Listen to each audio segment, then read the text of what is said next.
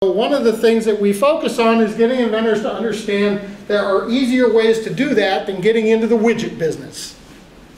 And one of those is licensing. Licensing your idea, your proven idea often, most of the time, to a company who is already in the business side of things. Because that's the part where you're going to fail. That's the part where you're going to drag your family down. That's the part where this thing goes south quickly. In licensing, we recognize the fact that when we walk out of the shed, we're done.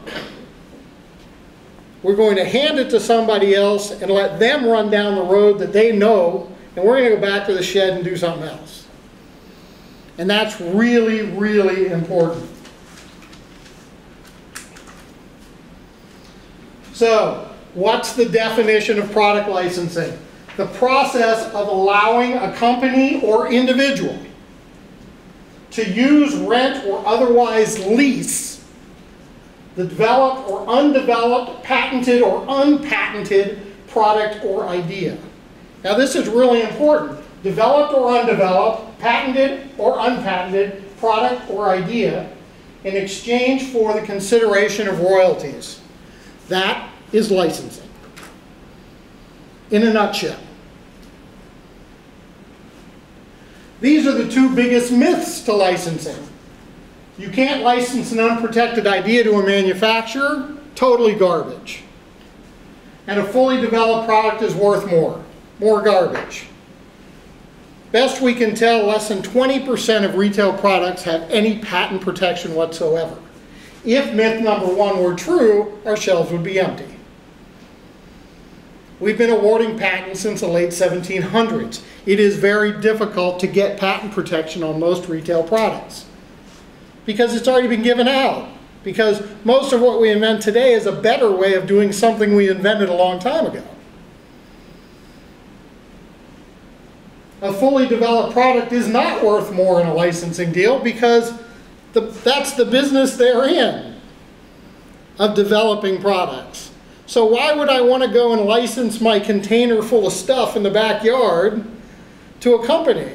All they're going to do is redo it using their knowledge and experience, which is significantly more than our knowledge and experience. So let's let them do what they do. These two things drive a lot of what inventors are spending money on. Step one. Refer back to what you learned about how to invent and what makes a good product. Oh, refer back to what? Refer back to your education. Remember, you're going to get in this and you're going to do this. It's your responsibility to know what makes a good product. I hear this all the time. Oh, Mr. Reyland, how do you get a company to pay attention to your product? Well, that's easy. Have a good product. They will beat themselves up getting to you, I promise. Because their machine is insatiable. It never quits eating, but it's picky about what it wants to eat. So the onus is on you to understand what makes a good product. You have to learn the things about what makes a good product, the relationship between benefits and detriments in a product, the concepts of workarounds, the consumer use cycle. All of these things. And if you go to the blog, there's 1,500 articles on this stuff, all for free. Read your hearts out. I write about this stuff every day. You have to understand those things so that you can make a good product. And 9 times out of 10, probably 9.9 times out of 10, the problem an inventor's having and not getting licensing is because their product simply doesn't make any sense. It isn't consumer viable. Or in some case, it defies physics.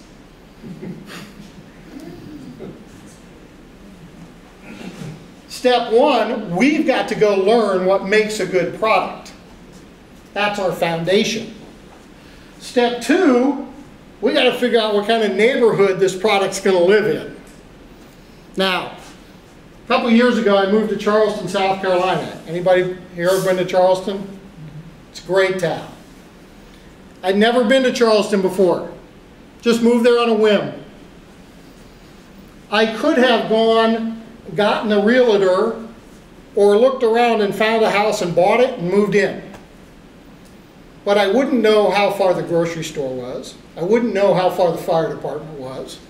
I wouldn't have known any of those things. It later would become very important to me. The same is true with the neighborhood that your product is going to live in. So to do that, we first have to understand that neighborhood. We have to understand the market. So we conduct what we call a market audit. Now this is not rocket science. What I'm looking for here are things that match functionally my idea or my product. I say functionally. One of the most important things an inventor can ever do is understand the concepts of functional inventing. In functional inventing, we strip away the paradigms. What's the functional, the core function of a water bottle? Portability. I'm sorry? Portability. Portability? Hold water? Functional invention of or functional core function of a water bottle. Containment of mass and orderly movement of mass. Has nothing to do with water. It's a containment and orderly movement of mass. That's its core function.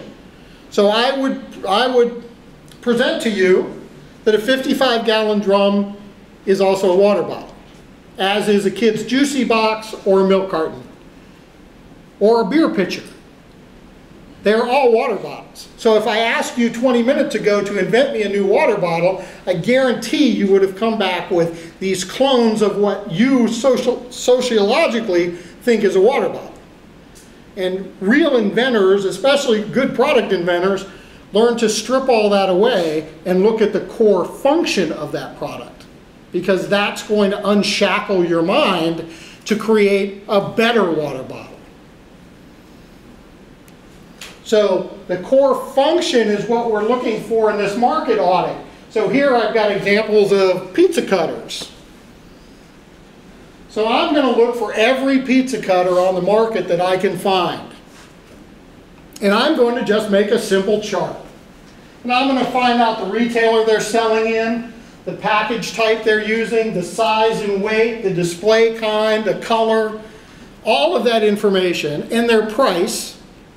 And I'm going to matrix all that out, and I'm going to get myself about a 30,000-foot view of the pizza cutter market. Then I'm going to take a look at my pizza cutter, and I'm going to compare it to the market. Now there might be 50 pizza cutters out there, so I have to be honest with myself and ask myself the question, does the world really need 51? And the answer to that is probably no.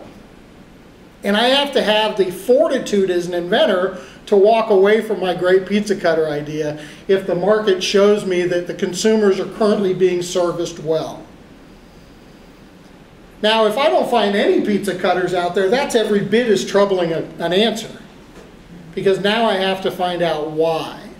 And that's normally about first sale versus second sale versus subsequent sale. There's a lot of dynamics that go into why something as obvious as a pizza cutter may not actually be out there. It's up to you to find that out. You will never know that until you do this process. One of the most important pieces of this is the pricing, because that's how we develop an MSRP. MSRP is not just a number you come up with, or as most inventors think, you start working backwards from your manufacturing cost. It has nothing to do with that. An MSRP is the amount of pain the consumer is willing to experience. They're telling you how much a pizza cutter is worth to them. So at the end of all this, I'm going to take my idea for a pizza cutter, I'm going to compare it to each one of these, and I'm going to write down a couple of things mine does better and a couple of things mine does worse. Because I have to figure out where in this strata of $5.95 to $31.95, those are the numbers the consumer has told me they're willing to bear for that solution. Because my pizza cutter may look like a pizza cutter, but what it is actually just a wrapper for a solution to a problem my consumer's having. My consumer's pizza is huge. They need to make it smaller. I've given them a way to make it smaller. That's it. They have a problem. They look around for a solution to the problem. They can't find that solution at home. They go to the repository of solutions, Walmart. The great repository of solutions, because that's all a retailer is. It is a giant warehouse of solutions. I go in there, I look around for my solution, I can't find an adequate solution, I go home, my problem didn't disappear. It's still here. So I got to solve it on my own, and next thing you know, I'm at the Tampa Bay Inventors Group. Because that's how we all got here. We found a problem there was no solution to, so we came up with one. Understanding what the consumer is willing to pay for the solution you came up with to their problem, hugely important in all of this. Because none of the rest of it matters. That's your starting point. I don't care how much you paid for manufacturing, I don't care how much your website cost, I don't care how much the titanium you decided to make it out of was. This is what will be supported, and you have to work within those numbers. And unless you conduct an audit, you don't know what those numbers are. And if you ever do make it to a retailer, and you don't have this kind of backup to support your MSRP, they're going to laugh at you, they're going to be very nice about it, they're going to shake your hand and wish you well, and you're never getting in there again, I promise. Because they don't have time for it. And there's 15 other people just like you lined up down the hall who did take the time to do this kind of research. So in step 2, we're going to understand the market. We're going to make sure that the world needs my idea or my product. And we're going to be honest with ourselves. I don't care what your dog told you. You have to be honest with yourself. Based on what you found in that audit, does the world really need your product? If it doesn't, you stop and you move to your next one. And you do this process again. But if you're not honest with yourself, you're just going to go down a path that's going nowhere. And that's really, really important. So in step 3, we got to check ourselves. We know what our problem is. We know the solution we came up with. We know what the market says about it. Now it's time to really take stock of what we're saying. We're all the way to step 4 and nobody's even mentioned the word patent. Not once. Why? Because getting a patent on your great idea is not the most important thing you can do, I assure you. There is no, zero, nine, nada, whatever language you want to say it in, no correlation between patent protection and commercial viability of a product. Nothing. It's just how we feel as individuals, and all the war stories we hear, and all this, the horrible things we hear about people stealing our inventions that make us want to run from the shower, towel off, and go to the patent office. But that's actually not how it's done. Once we understand our idea, once we understand the solution it's solving, and once we understand what the market says about it, then we're going to look for it. Because up until that point, I didn't have to talk to anybody. I didn't have to write anything down, other than maybe my notebook. I didn't have to go take a survey. I didn't have to do anything. So protection up until this step hasn't been really on the radar, because I'm just quietly doing my research. So these are the 3 prominent ways we're going to protect it. And they go from free to cheap to more expensive. The cheapest way you can protect your idea is shut your mouth. Be careful about who you talk to, and when you do explain things, write down who you talk to in the environment, the date in which you talk to these people. Keep a record. Just keep it in the back of your notebook. That'll be very important later on if you ever have to do something legal with your invention, even licensing it out. Say you have a company that says, man, this is great, but our attorney wants to know who you've told. Oh, here you go. Here's everybody I discussed it with. That's important. An NDA. Anybody downloaded an NDA off the internet? Come on.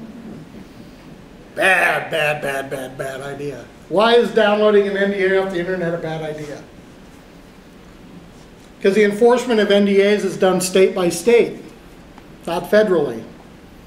So some states have things in the NDA that they have to have for that NDA to be a legal document. So if I download an NDA off the internet that I found on NDAs.com, and I try and enforce it in the state of South Carolina, it may or may not hold any water. NDAs create trade secrets. Trade secrets are about civil liability that's done under contract law at the state level. Not like a patent, which is done at the federal level. An NDA is enforced at the state level. So you have to have an NDA that works in the state in which you reside. And the best way to get that is to go to an attorney, spend a few bucks saying, write me an NDA that is enforceable in the state of Florida. You only have to do it once, because then you can fill in the blanks on the NDA all day long. But at least then you know the one you're using will protect you should you ever need it. And of course, a patent, everybody wants to get a patent. Anybody have any idea what an uncommercialized idea is? It's a hobby. Anybody have any idea what a patented uncommercialized idea is? An expensive hobby. An expensive hobby. That's right. The average cost of a U.S. patent, a utility patent, is about $12,000. That's $12,000 that I'm going to give you for a less than 50-50 shot that 3.5 years from now it will award. Something about that doesn't add up. I would be looking for cheaper ways to gain protection for my invention than running off and filing a utility patent. That may make you feel good. That may sound really cool at your next dinner party. But mathematically, it doesn't make a lot of sense. You have to understand how these tools work and what you need for your situation. The vast majority of people licensing a product out to a manufacturer should file for a provisional patent application right before they're ready to start approaching companies, so that you have that full 12 months to work with. If after 12 months you haven't licensed it out, chances are you need to go back to the drawing board and figure out what's wrong with your product. But like all legal things, you should contact your attorney and ask for legal advice. It's really important.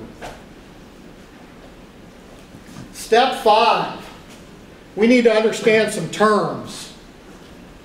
A manufacturer is one who makes products. Couldn't tell you the number of times I hear inventors go, oh, well, I'm going to license this to Target. Really? Let me know how that works out. Target doesn't license things, neither do any retailers. Manufacturers who make products license things. A contract is a set of divorce papers. That's what it is. Contracts are great when you first write them because everybody's in love.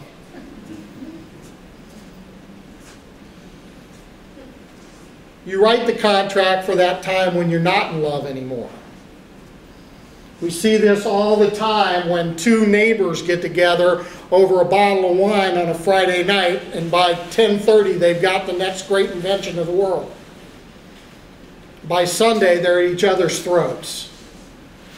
We see this constantly. You have to have a contract and understand the role that contract plays in this process. It is your divorce decree. A licensor, one who grants a license. That would be you. You're going to grant a license. A licensee is one who assumes a license. That would be the company you're approaching. Remember, we said licensing is like renting or leasing. It's a temporary authority. In fact, it's really just a temporary authority saying, I won't go beat you up. Right? It's not really giving them the right to do anything. It's telling them that when they do it, you won't go beat them up. That's the crux of a licensing agreement. And a royalty is a percent of per unit value. So now, we've got our market audit, we've protected it, we understand the terms of the world we live in licensing. Now we need to develop a little sell sheet. Anyone ever seen a real retail sell sheet? It's a very complicated form. It has a lot of information on it, and it is done in a very specific way. That is not what we're talking about. This is an example of a normal retail sell sheet. We're talking about a manufacturer's sell sheet. So in a manufacturer's sell sheet, what do we got? We got a picture. Now that picture could be a photograph of your prototype. It could be an artist's rendering. It could be whatever you want. It could be a hand-drawn sketch if that's all you've got to work with. We've got a little paragraph here that kind of explains things. We've got a few bullet points, the capabilities of the product. And we've got your contact information and maybe your current patent status. And you'd be amazed at how many inventors do a sell sheet and never put their name on it. It's amazing. And that's all we've got. And when we contact the manufacturer and say, hey, we've got an idea we'd like you to look at, this is all we send them. Now think about that from a protection standpoint. I can tell you a whole lot about the fact that I'm building a motorboat without telling you how I'm building a motorboat. The fact that I'm building a motorboat is not rocket science. My invention is in how I built the motorboat. So we're not telling you how I built this shear.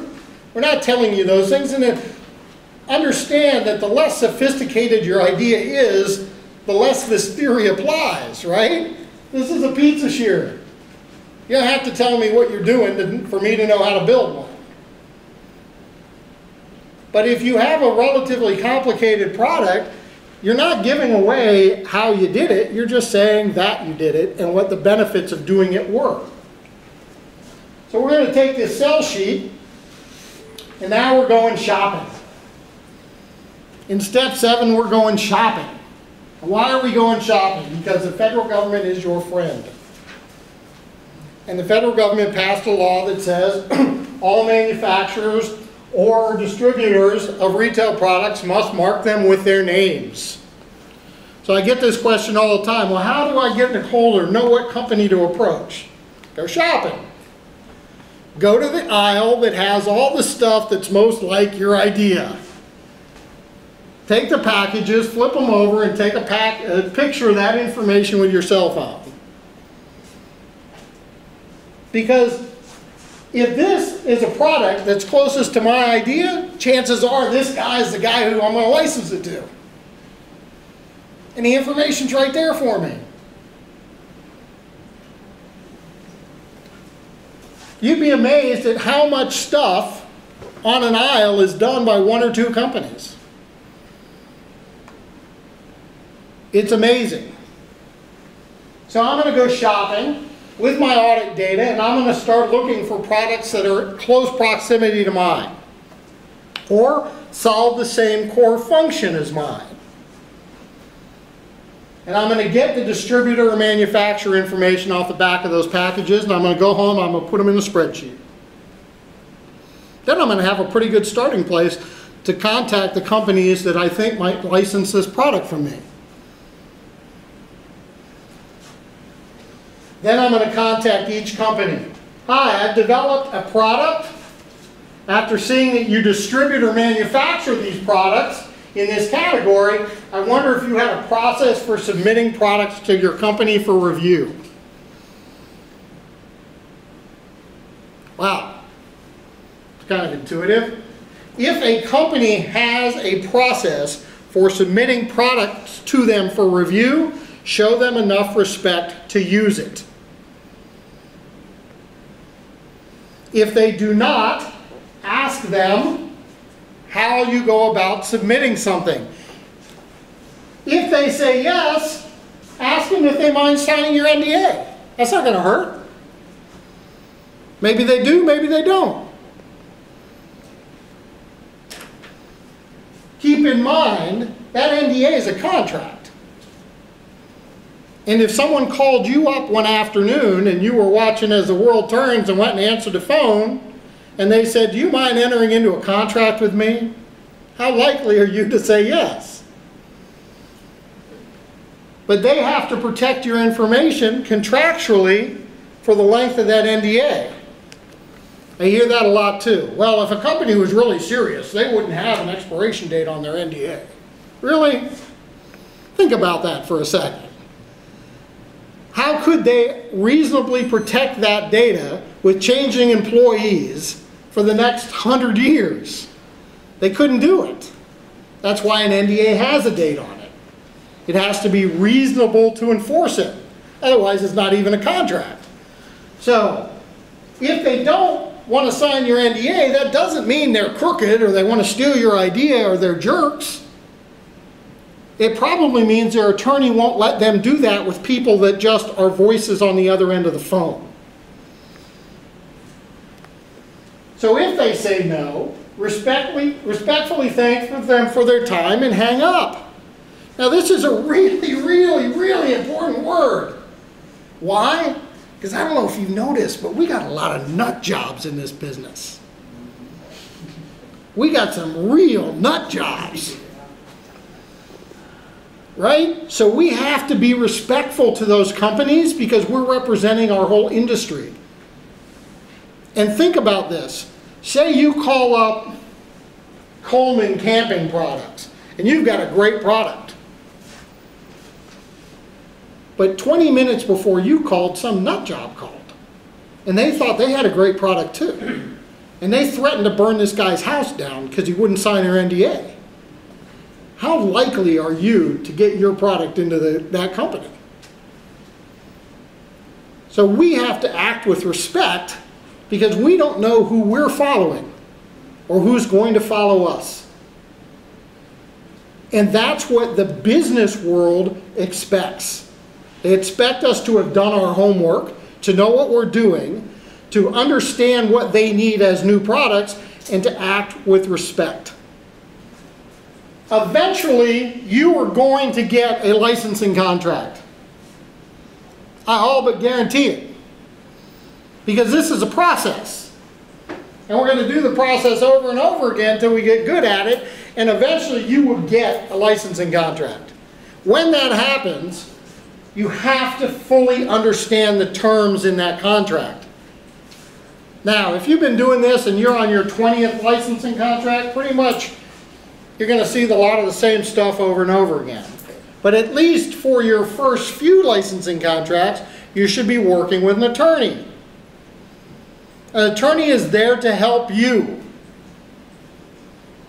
Now, how many people would take their licensing contract to their patent attorney?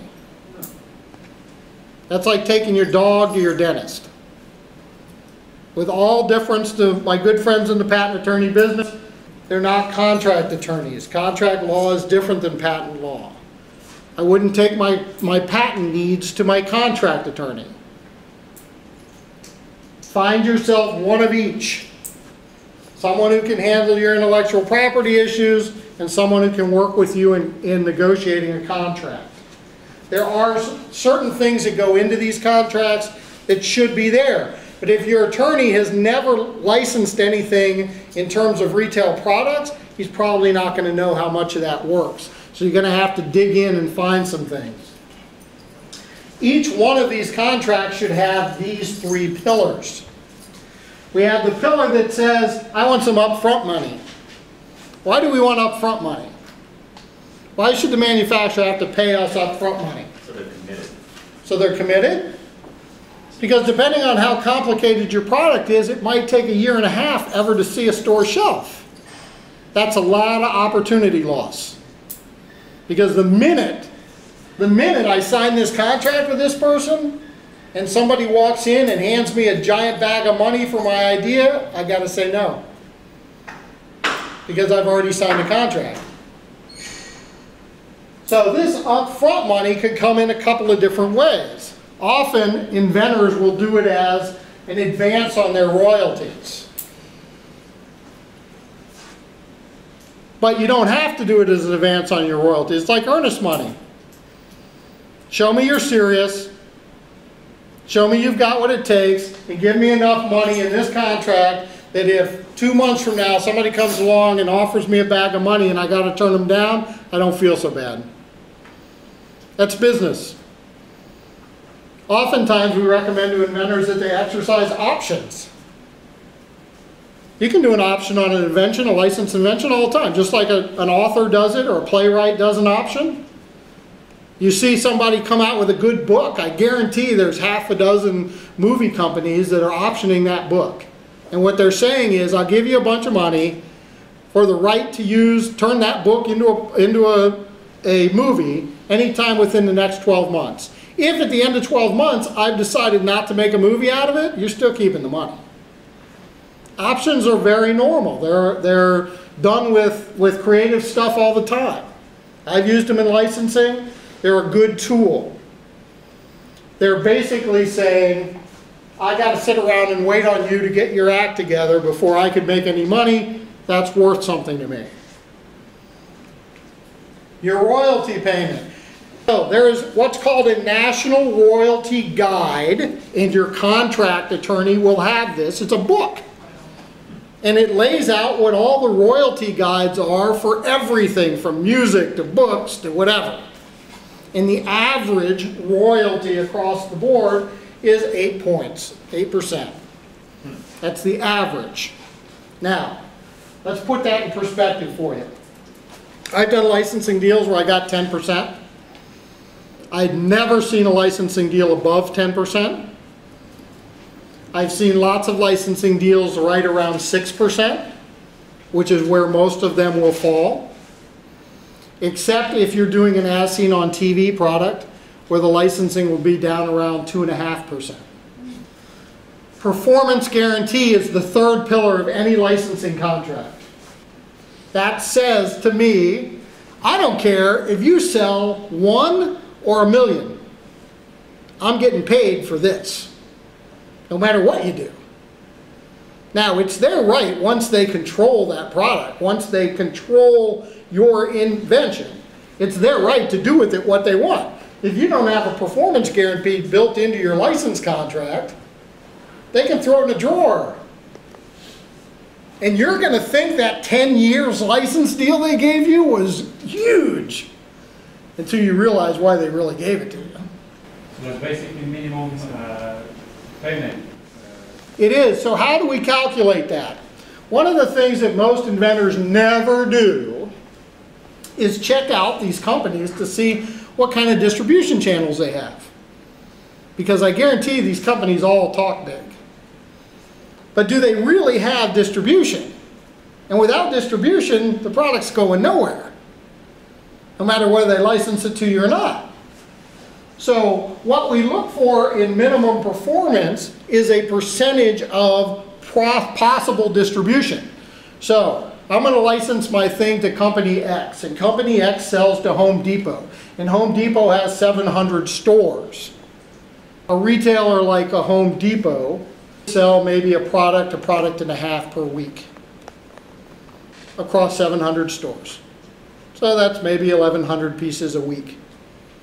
So if I know that, then I can extrapolate that into how much distribution this company should be able to get.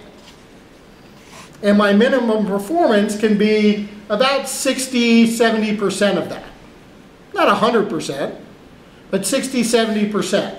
And I can do that. Oh, you sell to Home Depot, you sell to Lowe's, you sell to Menards, you know, like products, similar products in those stores are moving a piece and a half a week.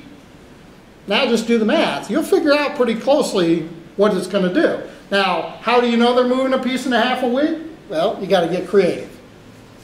So you might walk in and ask for the store manager, and you might say, hey, look, I'm an inventor and I'm trying to figure this stuff out. Could you run a movement report on this SKU for me? Because this SKU is the closest to your product. And they'll most of the time go, sure. And they'll run the report. Movement report. It's called a movement report. And what it is a number of pieces that went across the scanner. And they'll go, oh, well, that sold 3 pieces last week. Or it's averaging 1.7 pieces a week. Oh, okay, great.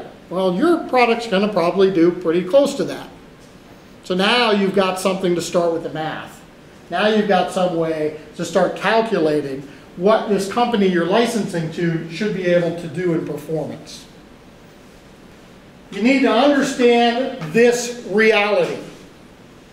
Most of the time you will fail. Say it with me. I'm going to fail.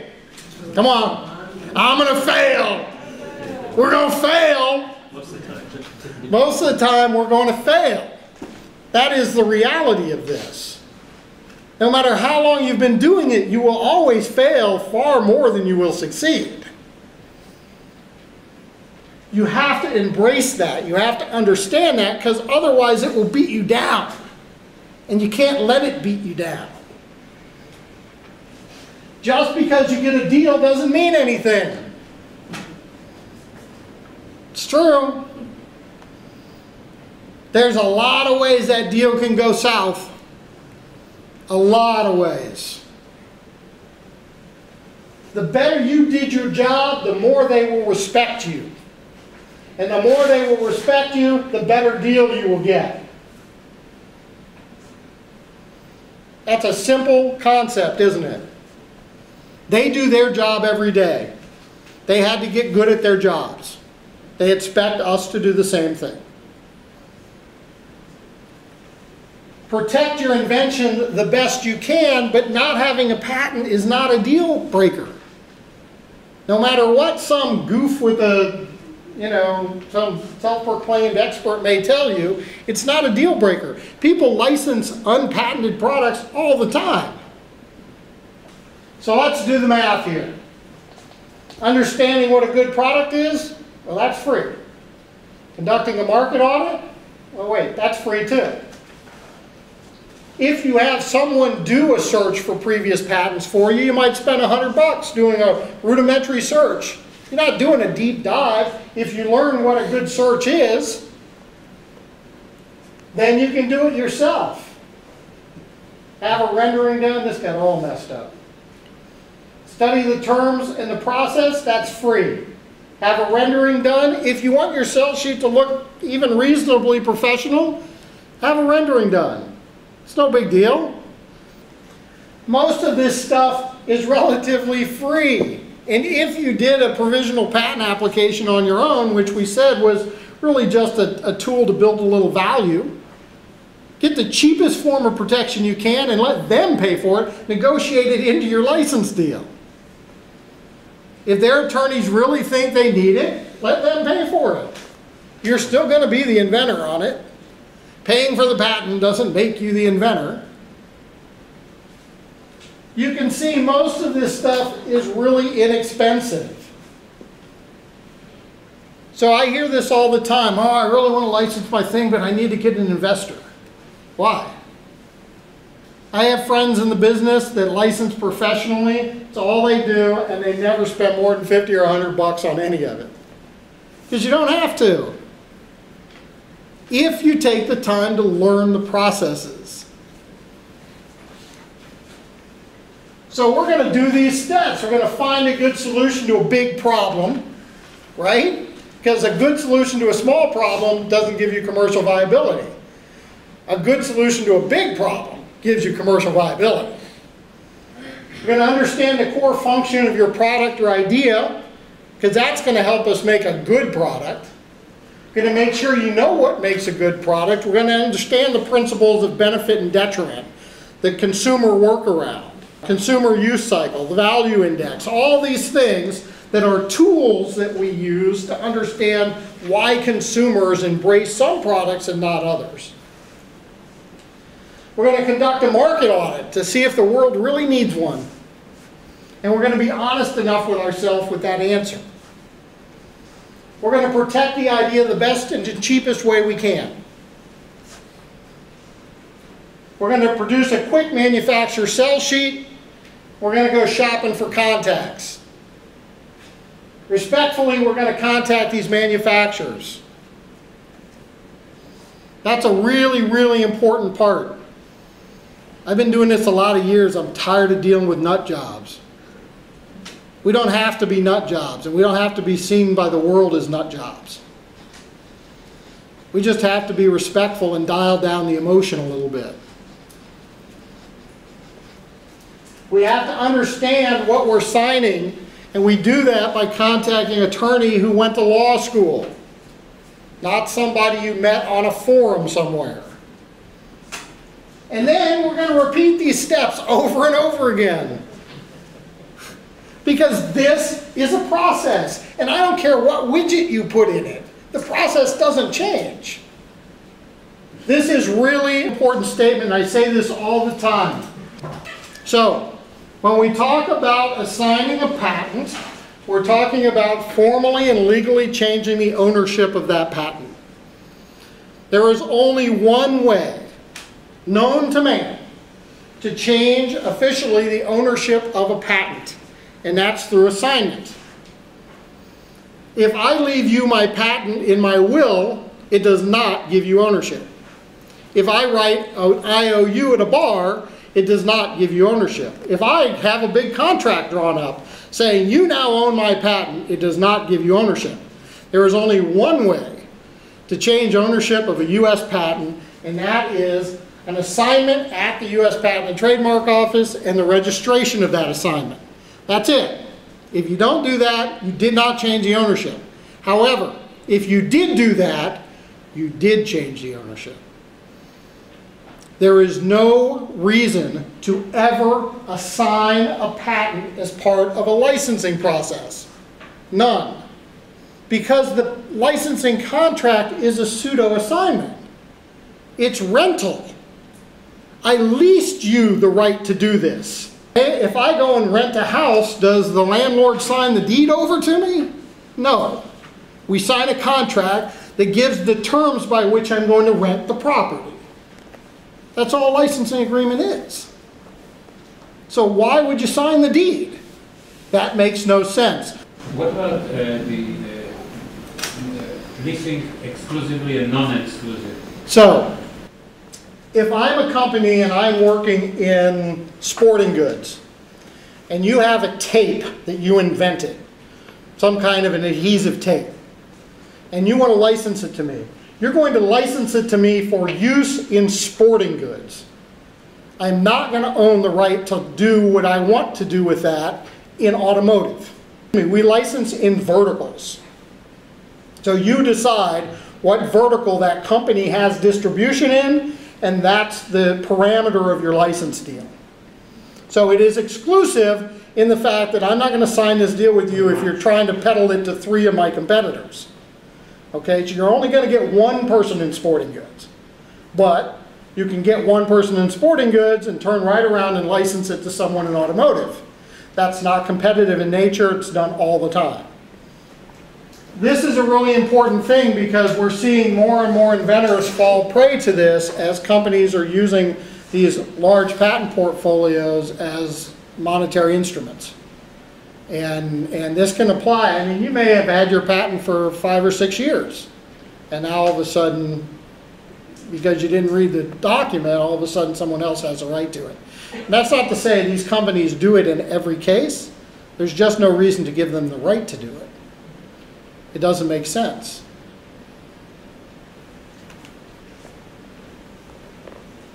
InventorOpinion.com is a daily inventor education blog. Been writing this blog for 8 years now, Monday through Friday.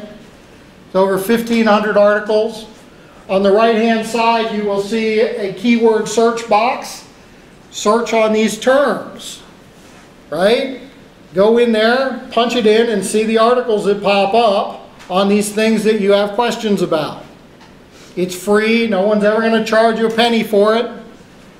And there's a lot of good information in there that can save you a lot of problems. There's also a Facebook group for the Inventor blog where you can ask questions and people will get on there and answer them. We monitor it very closely, so no one's ever going to sell you anything on that group. Nobody's ever going to put out information that isn't accurate, because we make sure that nobody does that. And it's really important. But there's several patent attorneys that hang out in that group. There's several professional inventors that hang out in the group and answer questions. Try and make all this education very safe for you. Because at the end of the day, we as inventors, when we crash that plane, our family's sitting in the back seat. They want to support us. And they're the first ones who will lie to us. They'll tell us how smart we are and how great that was. Because they love us. So it's our responsibility to know what we're doing. Whether you get that because you come to a group like this or because you read a blog article or whatever, doesn't make any difference. We just try and make sure that the information is out there for you.